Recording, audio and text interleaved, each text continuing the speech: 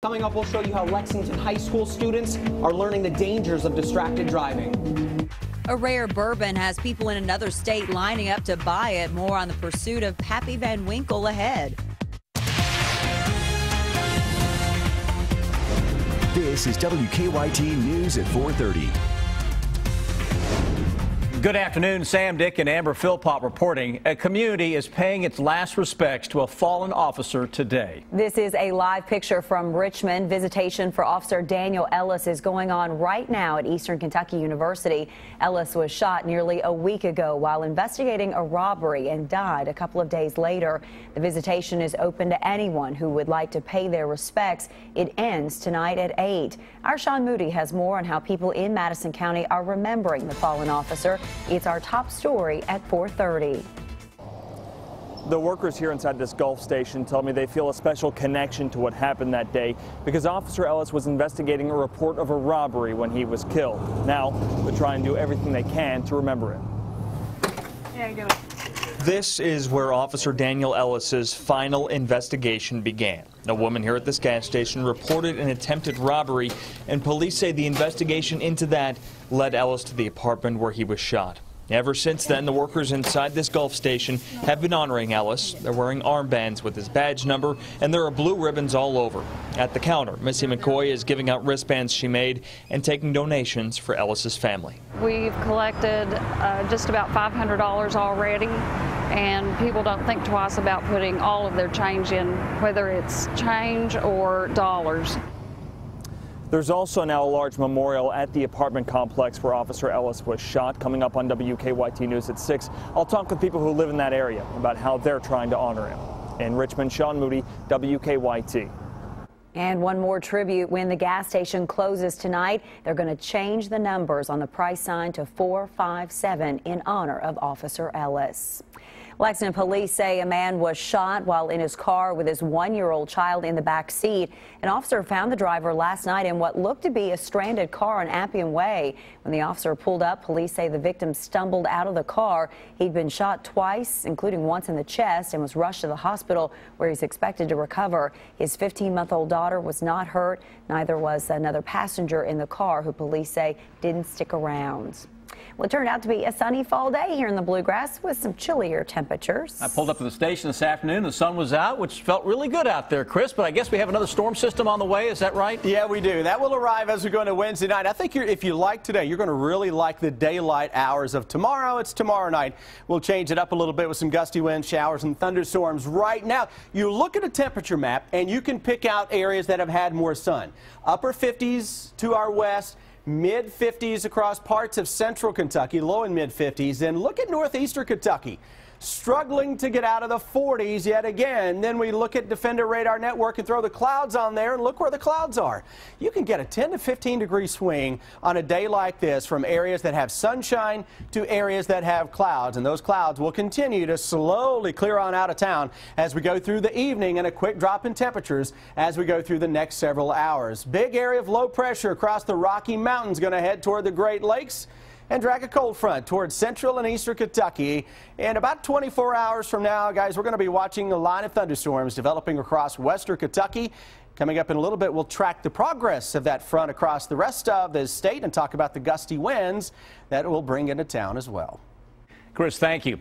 Students over at Tates Creek High School in Lexington got a lesson today on the dangers of distracted driving. Our Mike Linden was there as students participated in a distracting driving simulation. For most high school students, their cell phones never leave their side. Most students say they're guilty of using them while driving. Don't tell my parents, but yes. You don't have to send the message, but you do have to type it. Driving-age students at Tates Creek High School took part in a distracted driving simulation today. Distracted driving is deadly driving. The task? Send a text message while driving 70 miles per hour. It was very, very overwhelming to just like have all the things that you needed to do while keeping your phone in your hand, typing a text. Instructors say the length of time it takes to send a text message while driving is between about 4 and 7 seconds. And with your eyes off the road for that amount of time, it's like driving across a football field with your eyes closed. They get behind the wheel and they think it's not going to happen to me. You know, I can I can multitask. I can read a text and send a text, and it doesn't quite work that way. According to the National Highway Traffic Safety Administration, drivers texting while behind the wheel are 23 times more likely to crash than a driver who isn't distracted. Keep your phone in your pocket because it's dangerous, and you definitely feel like you're more of a danger on the road than when you're not texting. In Lexington, Mike Linden, WKYT. A good lesson for all of us. According to the Office of Highway Safety, the number of distracted driving deaths is 4 times higher than from drunk driving.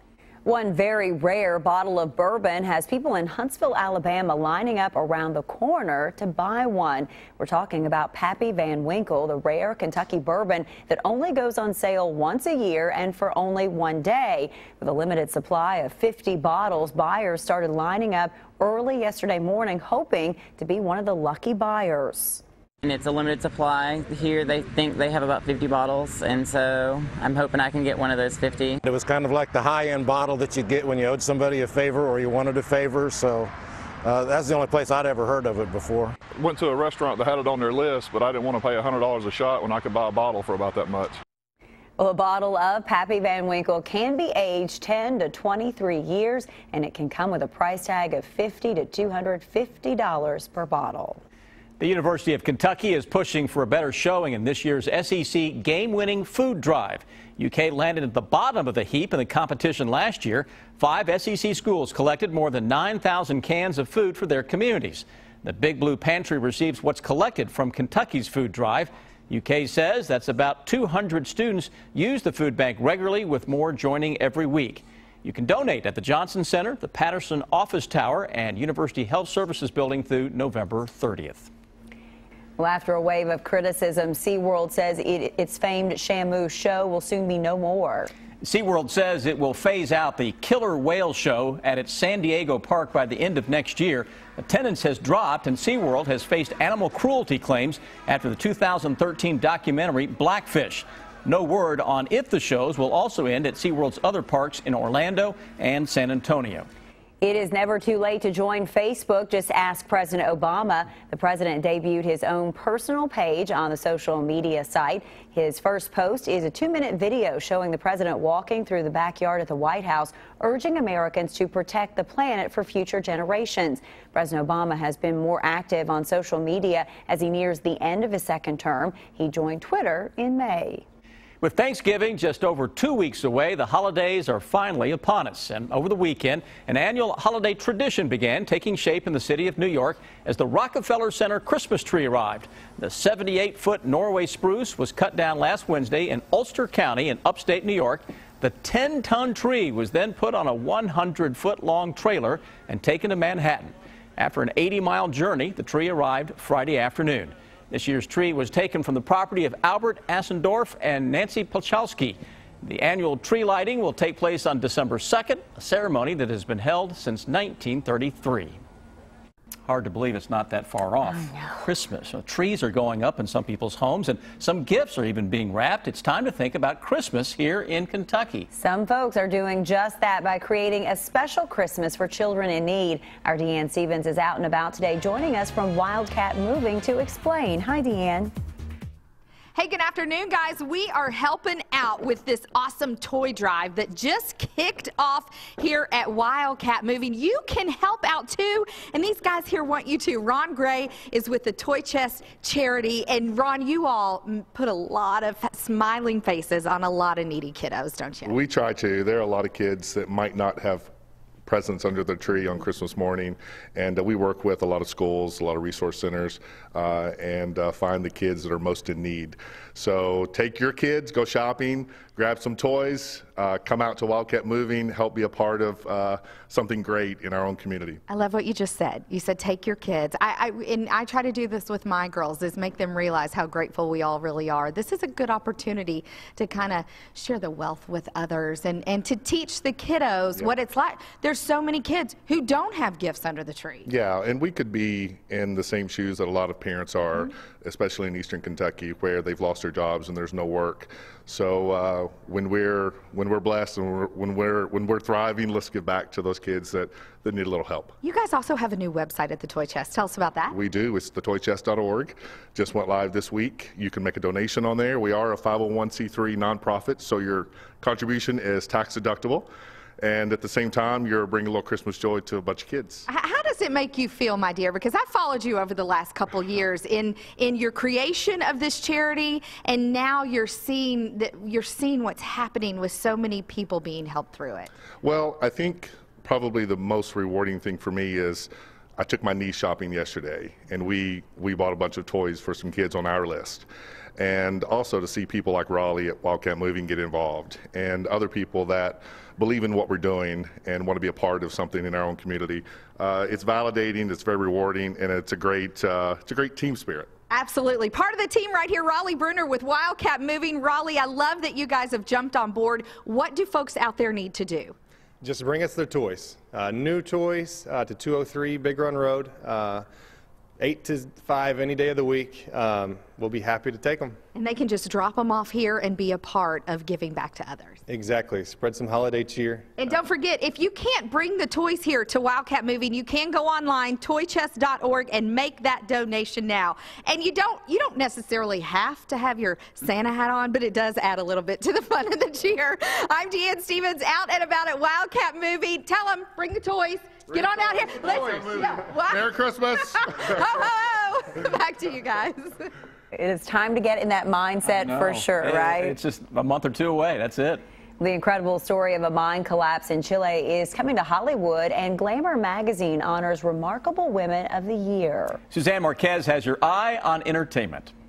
Glamour magazine celebrated its Women of the Year. Among the 2015 trailblazers was Reese Witherspoon, who co-founded a production company to promote women in film. It's also important that people see women are diverse and we're different and dangerous and dynamic, and we're not just good or bad. We're not just the wife or the girlfriend. We're actually the leads, the heroes of our own stories. Caitlyn Jenner won an award for going public with her transgender journey, and Misty Copeland was a winner as the first African-American to be promoted to principal dancer at the American Ballet Theater. Earlier in the day, she joined a celebration at the Empire State Building. Just so privileged to be a black woman and to represent classical ballet and to have people in every community know about it. This year marks the 25th anniversary of Glamour's Women of the Year Awards. Here in Hollywood, a riveting story of survival is bringing out the stars. Antonio Banderas hit the red carpet for the premiere of The 33. He stars as one of the trapped workers in a real-life mine collapse in Chile. Juliette Binoche stars as a miner's sister leading the call for their rescue. The 33 arrives in theaters Friday. That's your Eye on Entertainment. Suzanne Marquez, CBS News, Hollywood. He is really something. Harlan County native Jordan Smith has created quite the internet firestorm after another powerful performance on The Voice. Smith wrapped up the live playoffs last night performing Halo by Beyonce. Here's a quick listen.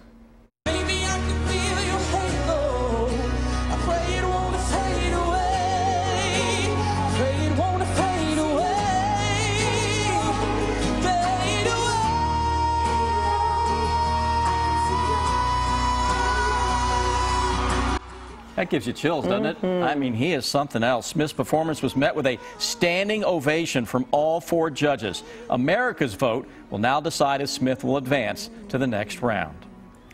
You know, we talked about Christmas a minute ago. When do you put up your Christmas tree, traditionally? Right around Thanksgiving, maybe the day after Thanksgiving, somewhere around that weekend. I think our friend over here really jumps the gun. He would do it, I think, today. Would you not, Chris Bailey? How do you know I haven't? Just saying. Earlier the better in some cases, but yeah, you know, we talked last week about putting out those Christmas lights on beautiful 70-degree weather. Now it's colder and gets colder and wetter and uglier over the next couple of weeks, so you're probably thinking, maybe I should have listened last week. All right, forget all that. Let's talk about what's going on now. Starting to see the sun just before it calls it quits in the most of central and eastern Kentucky. Cool spot is Jackson. You're just now getting in on a little sun. 53 Frankfort, Corbin, and into the Lexington area, seeing a bit of sunshine sunshine as well, with those temperatures into the low 50s. Those clouds still hanging tough across the southeast or the northeastern corner of the state, with a lot of those readings that are now into the low upper 40s to around 50 degrees. We'll come back in just a few minutes to talk about a cold front that is on the way for late Wednesday. Right now, let's get a check on traffic. Here's Officer Don. Well, check out Lexington traffic flow and collisions this afternoon. We have two. One crash is at Beaver Creek and Eagle Creek. Non-entry collision there, causing some issues near that intersection. And then another one on the north side over to Broadway and Broadview. A couple of cars involved in that crash, too. It's showing slowdowns on Broadway, but still not a major deal getting past that. Drive times this afternoon, other than those two collisions, should be good to go if you're headed toward Nicholasville. Same deal if you're headed toward Winchester or into Georgetown this afternoon from Lexington. Now back to you in the studio. All right, one man who takes his hobby seriously and a gator goes shopping. It's the video that will have you talking. Take a look at this. Well, both of us are runners, but this guy takes it to a whole nother level. You know, running plays a part in many people's exercise routine, but most are not as dedicated as this guy. For 50 years, Dr. Ron Hill has never missed a day of running. For Dr. Hill, it began as a hobby in 1953 when he was still living in his hometown in England. And since 1953, he's now run over 160,000 miles. He's raced in 3 Olympic events and was the first British national to win the Boston Marathon in the 70s. Keep on moving. Absolutely. All right, take a look at this. Some people have weird hobbies, like a dental hygienist who's also a licensed trapper. She was called out to a mall parking lot in Houston to capture this big fella who earned the nickname Godzilla. She says it took a while to wrangle the 12-foot, 800-pound gator. We've tried several different attempts on how to catch him. Finally, we thought we had him wore out enough where we might be able to put 2 people on the back of him and hold his mouth that way and kind of outweigh him, which clearly did not work. Well, they eventually got him secured, and with help from a forklift from Home Depot, got him to an alligator sanctuary. My question in all of this is, how do you ever know that that's a hobby and something you're interested in? When do you first try that? I don't know. I mean, because you can't really practice it, can you, with a live gator? I mean, either do it or you don't. I don't know. Beyond me. I'm going to stick to running. How about that? Much safer. You won't get eaten. Absolutely. All right, much more to come here on WKYT at 5 o'clock.